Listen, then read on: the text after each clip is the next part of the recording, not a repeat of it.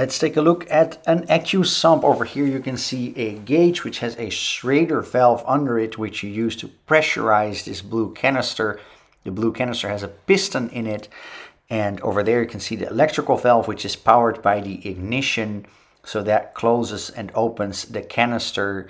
There's another thing over here which is called the EPC valve, which controls what pressure it operates, in our case 1.5 bar, and the outlet side of it we have plumbed into the return of the oil cooler with a one-way valve, so it cannot flow back into the oil cooler but flows back into the engine whenever it releases. So what actually is the Accusump? What it does is it will help you with fluctuations in oil pressure and work as a safeguard for when you suddenly lose oil pressure.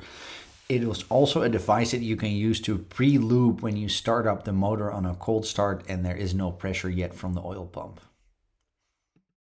So whether it's a first install or an oil change, this is what you do first. You hook up the Schrader valve to an air compressor and you set it to 60 psi. And there's a piston inside that blue canister, and that will move all the way to the far end, which is the oil end, which is close to the bulkhead on our car. The air side, the air end, is close to the headlight. So if you put 60 psi on there, it will push the cylinder and all the fluid out. Then you air it down to anywhere between 10 and 15 psi. And this kind of depends on what oil pressure your motor makes. It kind of depends on the application. We like to be around 10 psi because the back pressure on the air side, so the side with this gauge, determines how far that blue canister will fill. It never fills up all the way, but obviously you want to have as much oil in there as possible. However, if the engine would lose oil pressure, if you're on lower psi on that gauge, it also pushes the oil back slower into the motor.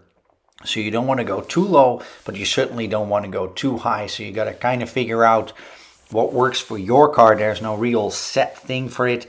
If you have a car with a really healthy oil pressure, you run a little bit thicker oil, then you may want to keep the pressure on that Schrader valve side a little bit higher, just to have more power to push that oil back into the engine if anything goes wrong. And if you have a race car that has like super thin oil, after it gets really hot, like if you're on like 230, 240, 250 oil temperatures, then yeah, you may want to make sure that that Schrader valve is never higher than 10 psi, because otherwise it doesn't fill up the canister anymore. After you close off that Schrader valve with a cap, you start up the motor and let it get to operating temperature. Obviously you can see the oil pressure climbing over there.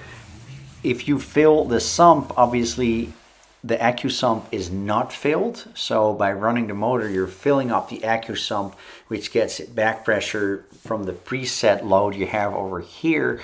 And obviously will take some oil out of your pan, so you have to add a little bit of oil after you've done that, usually 1.5 quarts or 2 quarts, and now you can see it's running all perfectly and you're ready to use the Accusump.